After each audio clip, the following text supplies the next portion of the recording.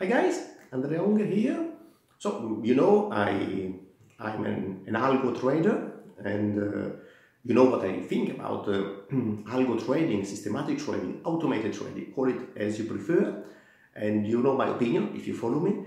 But I want to let you know also opinion of other traders, and I invite you now to listen to what a very skilled trader means and thinks about automated trading, about algo trading. Listen carefully because it's really interesting.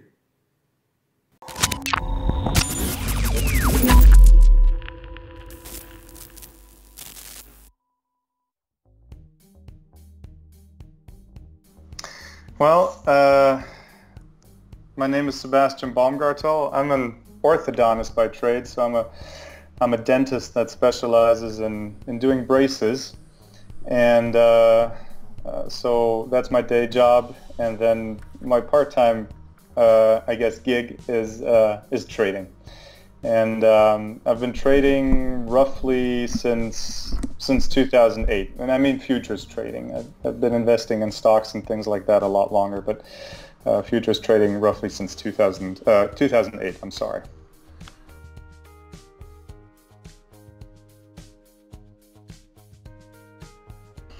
Yeah, I am a discretionary trader. I was sort of raised by Larry Williams, and as you probably know, he's a discretionary trader mostly, and so I do have that bias.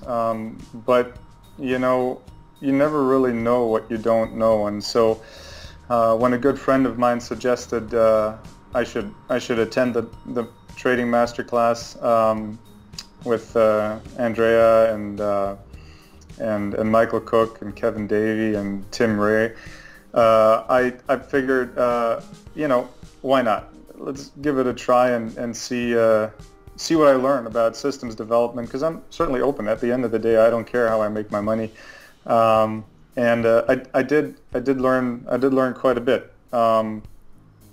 Aside from meeting some really interesting people and having a great steak dinner at Wolfgang's, which, by the way, is one of my favorite restaurants. So that alone was a reason to go to the meeting.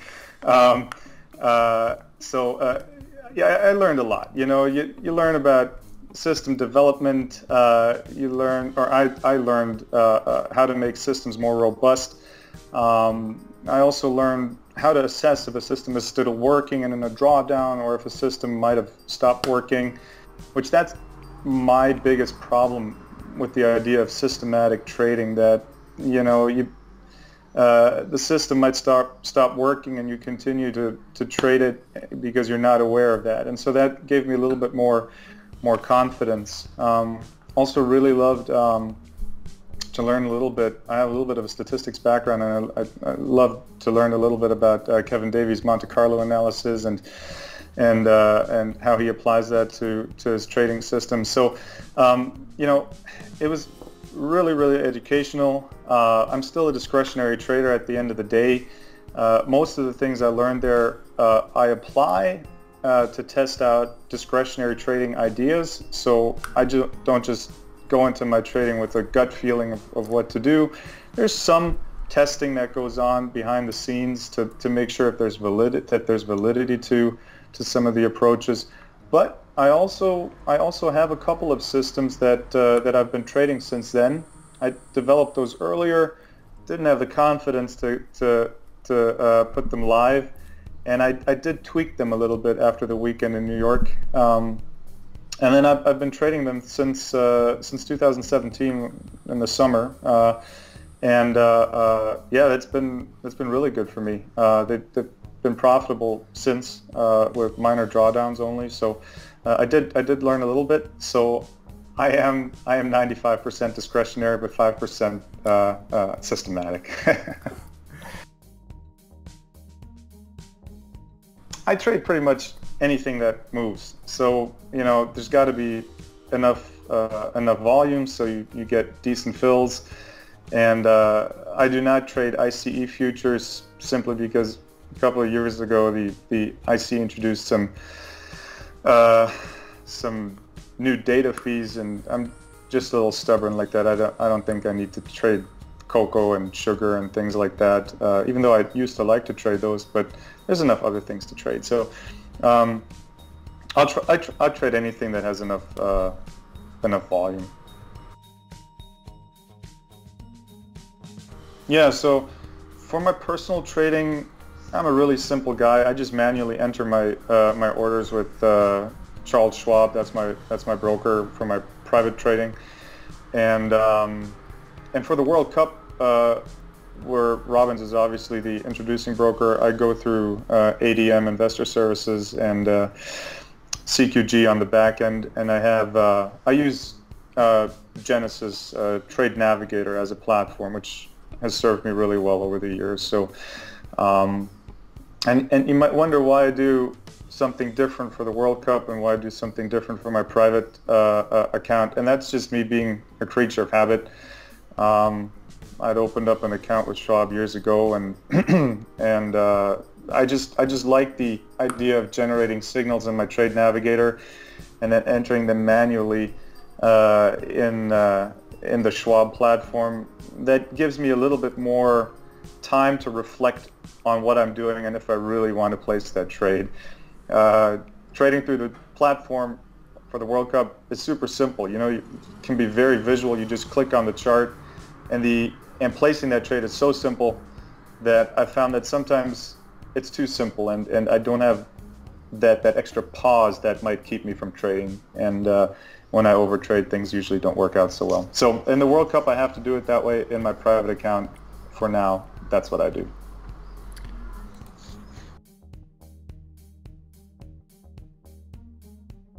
Well, this was, I think, my third or fourth time participating, and I had a spot on the leaderboard, and almost every time I participated, but then I just lost that because I made bad decisions. And 2019, so last year, I made 5th place, which I'm quite happy about. Obviously, I played to win. First place would have been nicer, but I'm happy with 5th place. And I made 97.1% return over that 12-month period from January 1st to December 31st. And the really interesting thing is that I had a terrible first quarter that year, and started out with a pretty big drawdown, and then I just stopped because I almost had given up, but I still had money in my account. And so then later in the year I started trading the World Cup again, and so I basically created all that return in the last 6 months, which was pretty good. Definitely better than I had anticipated.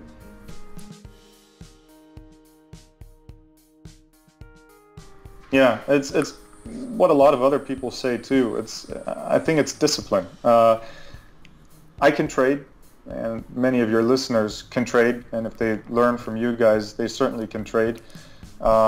I can trade. The problem is I have a lot of good trades and I have a lot of bad trades, and I technically know what approach works, and the other things I try out, I do this, I do that, and I wasn't very disciplined. Especially the better I was doing, the more I lost discipline. And so, I just looked at myself in the mirror and I said, hey, listen, stop messing around and just trade what you know, just trade what you're good at.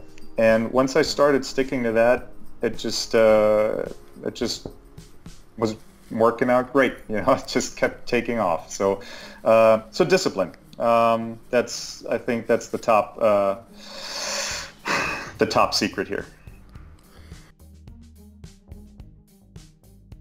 Yeah, so in the World Cup, I trade that purely discretionary. And I start out with the minimal funding amount, which is $10,000. I might do that differently next year, simply because I noticed that a lot of good trades I can't take. So the bigger contracts like crude oil or the E-minis right now, I can't trade currently in the World Cup because they have such high margin requirements, or I would just have too much risk on if I traded those contracts. So right now, with the elevated margin requirements and the volatility that's in the market, I'm a little limited as to what I can trade, because this year too, I just started out with $10,000, and I'm happy. I'm up roughly 50%, but my private account where I can trade everything because I have more money in it is actually doing a little better. So next year I might use a little bit more. But I started 2019 with $10,000. I think my drawdown was down to $6,000 or whatever at some point, and then I came back and finished with a little over $19,000 at the end of the year. And yeah, so what strategies and how many strategies? Like I said, I only have 2 systems, which I learned in New York at the Trading Masterclass. If you trade systematically, you want to typically trade more systems. But I only have 2 systems, and the rest is discretionary. And in the World Cup, it's all discretionary. And there, I don't just have one approach. Really, I mean, I have a number of different indicators, and to me, it's kind of like painting a picture. You know, if you're a painter, you have different brushes, and you pick the one that you need at that moment. And so I'll look at my indicators, and they give me a rough idea of what's going on. And by now, I have enough experience to know how to weigh the information I get, because sometimes these indicators can be conflicting, right? And so I will then heed the information from some indicators more than I might from others, or I might throw out some indicators completely. And at the end, I get a picture if that market is worth betting some money on, and that's kind of how I trade. So really, it's a single approach, but it's a multi-pronged approach with a lot of different indicators.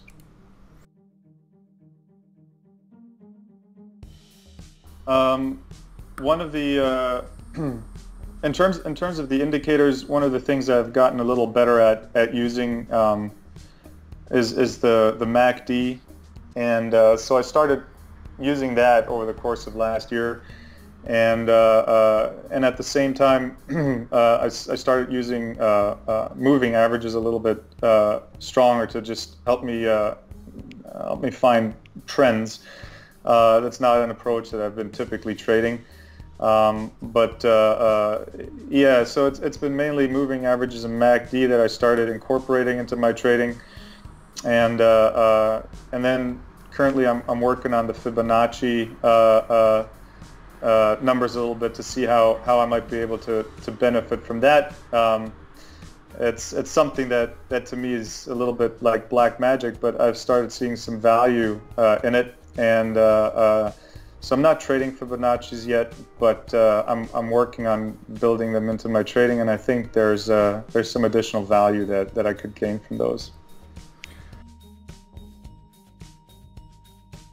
Yeah, so in general with trading, in my mind, the psychological aspect is key.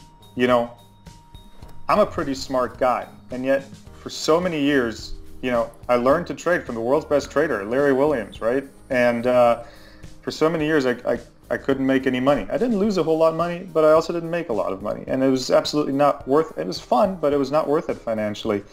And I certainly had the intellectual capacity to trade. So the question is, you know, why wasn't I making any money? And it's all psychological, right? So the aspect of discipline is purely psychological.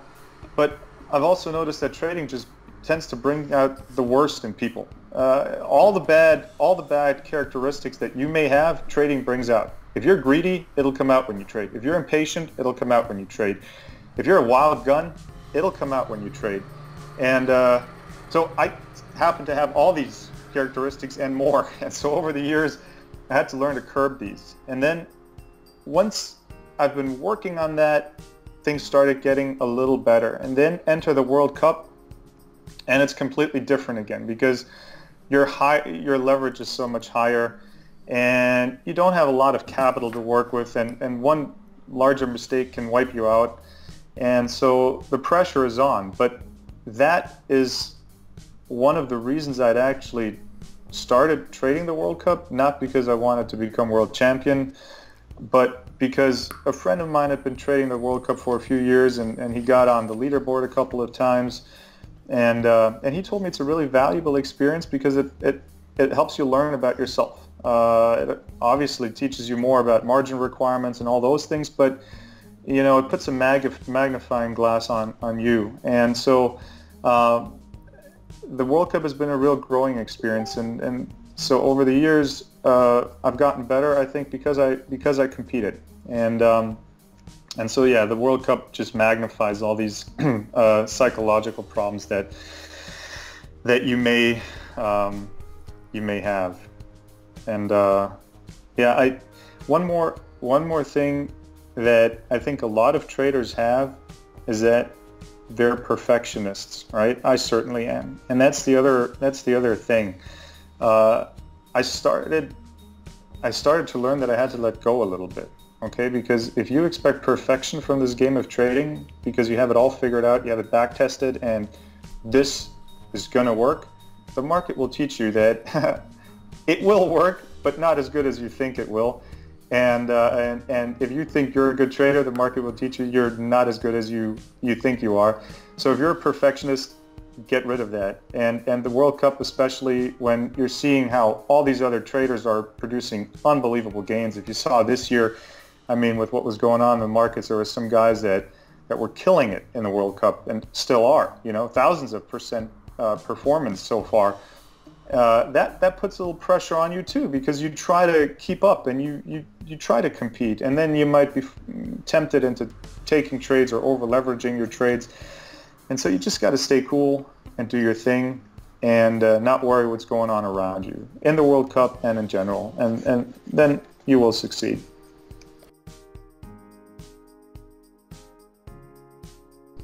I think I touched on that a little bit already. It's mainly the amount of money I have in there. I'm a little limited in the World Cup. In my private account, I have more money in it, so I'm not limited. I can trade whatever I want.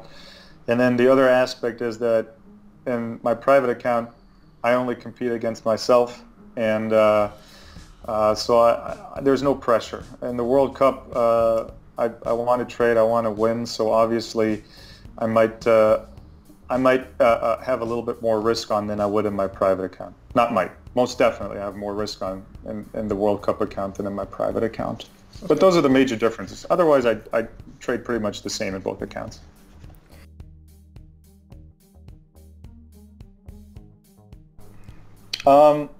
No, I wish I would have just been more honest with myself earlier on. And this year, I'm having a great World Cup year, even though I'm not on the leaderboard, because, I had that epiphany last year where I just realized that I burn up a lot of my good trades with bad trades, and I can kind of tell in the beginning which trades are good and which are not going to be good, and I just get rid of losers quicker, or don't even attempt to trade trades that I'm not too sure about. So I wish I would have just done that a little sooner. But at the end of the day, every day is a learning experience, and I'm happy to be doing this.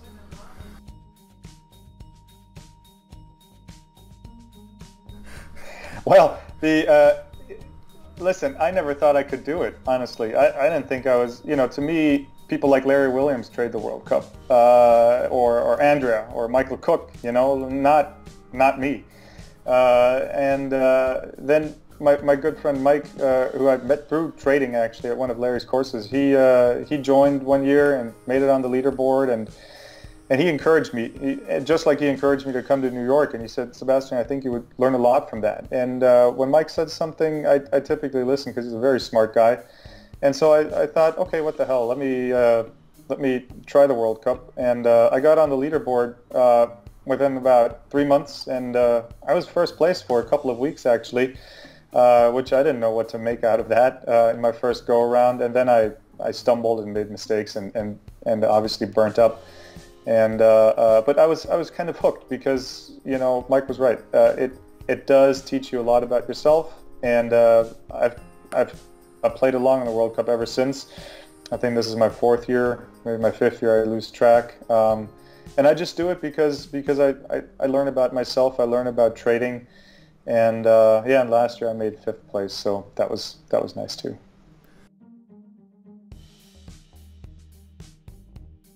Well, the biggest advice I have is be patient with yourself and try to preserve your capital. I don't mean paper trading. I find that paper trading is great, but that really doesn't help me much at all. It's very different when you put your own money on the line.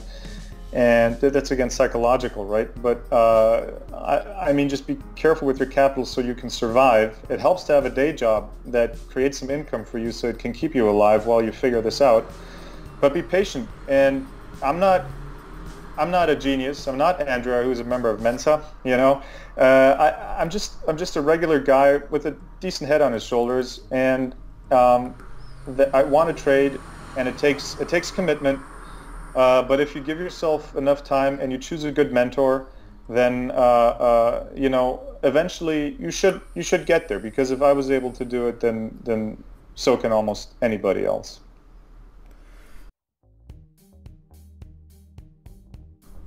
Yeah, you know, I don't think so. I think that was very comprehensive, except for you know, I'm really glad that I got this opportunity. Again, it's a huge honor that when you guys contacted me to do this, and you know, I hope you're well down in Italy. This is a terrible time we all went through.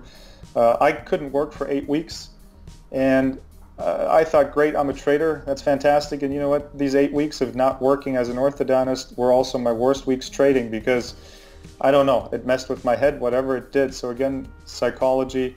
I'm glad to be back at work. I'm glad that life is a little bit more normal now, and my trading's back to normal too. I worked my way out of my drawdown, and so being a part-time trader is not the worst in the world. I think you don't need to look for becoming a professional right away.